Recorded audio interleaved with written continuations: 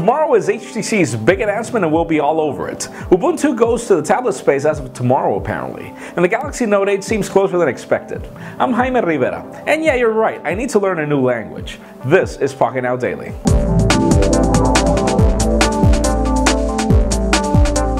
Now, one thing that's got me really bored is all these rumors and teasers of a Galaxy Note 8 without a device. The rumors have Sammy working on releasing this device around mid or late March, and apparently the device will retail for $480 at its entry level, which is kind of pricey for a tablet at this price range, or at this size at least, but we'll see. Now, there is something very special about March, so let's talk about it in the next segment.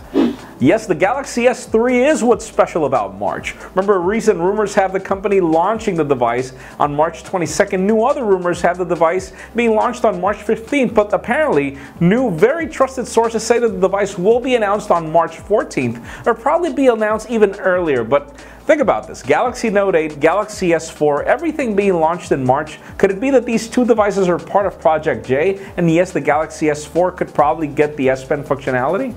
Now, speaking of more Android, now that the LG Optimus G Pro is pretty much official, aka Samsung Galaxy Note 2 ripoff, well, there's a new processor in town, the Snapdragon 600, which apparently is 25% better, meaning more efficient and faster than the S4 Pro that was on the Optimus G. But stay tuned for that. Once the device reaches the Pocketnow labs, we'll test the hell out of it, and you'll know if it is really as good as on paper. Now let's talk about Nokia. MWC 2013 will be their show floor, but we've got some good and some bad rumors. Apparently there will be 4 devices being launched, but wait a second. We know that the Lumia 1000 was being part of those rumors, and we'd love to see how that device will be better than the Lumia 920. But sadly, on the bad side of the rumors, we've got apparently that the Nokia tablet will not be launched. We heard earlier that apparently the device wasn't ready, but we knew that there were 3 phones that were rumored, and apparently the 4th device would be the tablet. So MWC 2013, our guys will be there and they'll give you the news. Stay tuned.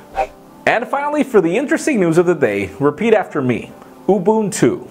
Ubuntu.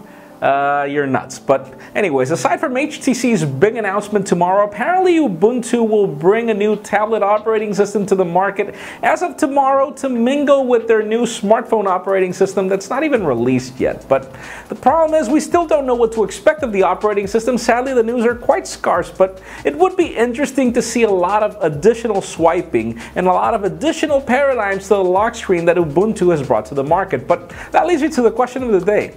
Are you holding off whatever buying choices you have right now with Windows Phone 8, Android and iOS, or BlackBerry 10 for example, and trying to get Ubuntu?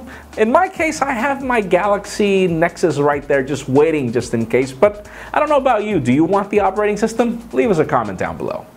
And if you want an earlier scoop of everything that's happening in the smartphone and tablet world, make sure you follow us on Pocketnow.com and subscribe to our YouTube channel as well. Please give this video a thumbs up if you like what you saw. I'm Jaime Rivera. Thanks for watching and see you tomorrow. Get your clocks. 10 a.m. Eastern will be our special episode of Pocketnow Live, covering everything that's going to happen at the HTC event. Both Brandon Miniman and Michael Fisher are going to be there, so stay tuned and tune us at 10 a.m. Eastern Time.